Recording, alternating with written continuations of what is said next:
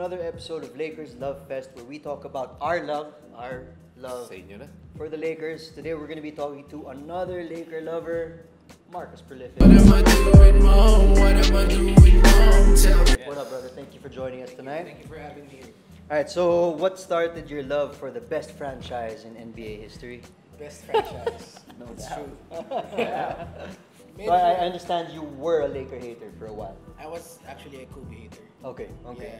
Understood. Bata siya. Makes Yes, sense. Makes yes. sense. I was an Iverson fan. I was Okay. an Iverson fan. AI. Me and my brother, lagi kami nag-argue.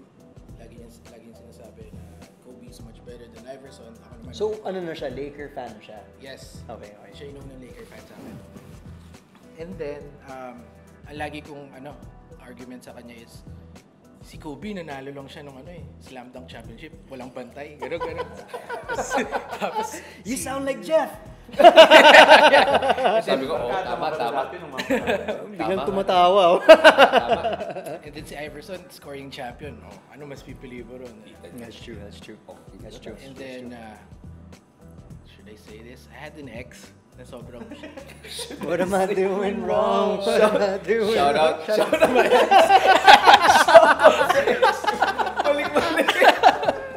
No, we're good friends though. Yo! No hate. Like Shaq and Kobe. Yeah, we're good friends. Like Shaq and Kobe. Yeah. Naging Lopez lang eh.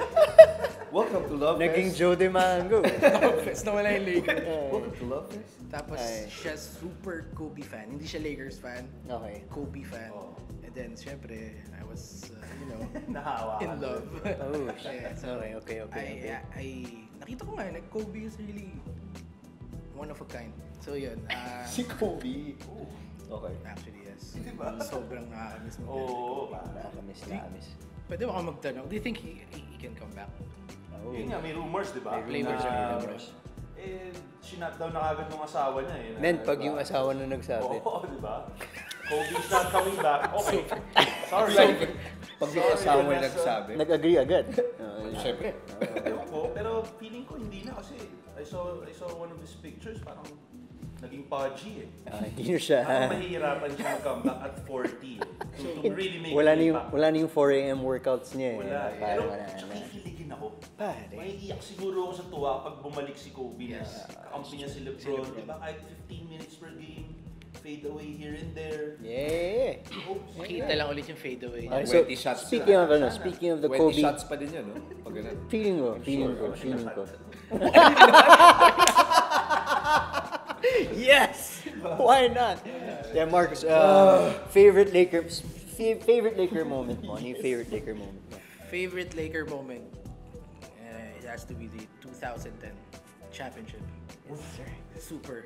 Because Versus Boston. Against Boston. especially because of Boston. Kasi Yep. 2008, sobrang ang hirap matanggap na talo sila. Oh. 2008 and then Pinurog pa tayo. yes. Durog tayo. Worst. Ganda pa natin. And then 2009, we won against Magic. Dwight, oo. Okay, sige. Championship. Alam na natin. That's right. Kahit paano alam na natin eh. Yeah, and then Yeah, that's right. 2010, Boston, no? Pero yung bawi, coming no? from behind, the Game 7.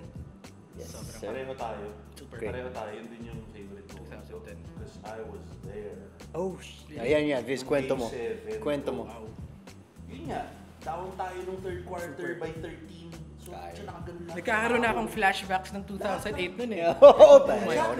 Hindi, ako rin. Lahat ng tao sa Staples, tahimik. Lahat ng Tapos tao, mas tabi ko masakit tahimik. kasi nasa LA pa, matatalo pa sa Matatalo LA. tayo. Sabi ko, Oh, paano parang, i-let oh my go God. ng Boston Celtics yung 13-point lead na yun?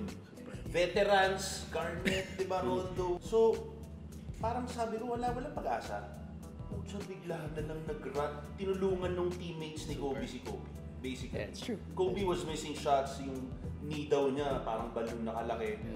Fisher, boom. Pero 17 rebounds. Artest. Boom. Lamar. Pucha, Pau. Lamar, we Parang miss you. siya ng- Lamar. Yan ang for me, yan ang pinaka-memorable na Yes. Lakers. Kasi Lahat ng generation natin. lahat ng Space Jam yung sinabi. Di siya makashoot. Sabay yung Celtics mga baka Lakers last muna monsters yung ka lang natin. teammates yung muna yung gumawa. Space Jam 2, gagawin na ni Si Ron LeBron. Artest, di ba? That's true. Yeah. Karayot sa labas ng LA. sa Staples. Anong ginawa mo sa cup? Tinapi ko lang naman yung Nakahabol na ako, may mga riots din sila dati. Kasi nga nagkakalat na yung mga ibang tao. Tinataob na nila yung mga kotse. As in, wild scene. Clippers fans yung mga yan. Yan. Clippers Yan fans yung yung mga mga gusto nyo. Clippers fans yung mga yan. Destruction, yan. Anarchy. So yun, pareho tayo ng 2010. bro. Unforgettable Laker moment and versus Boston pa. Well, speaking of Boston, we're gonna be having some Boston fans come in. Baka sinasabi niyo sobrang super biased naman talaga itong show na to. Alam naman natin yan. But we're gonna be inviting some Boston fans. Shout out to Stan C. We're waiting for you, brother. We're gonna be inviting some Portland fans. So we're gonna do a rival.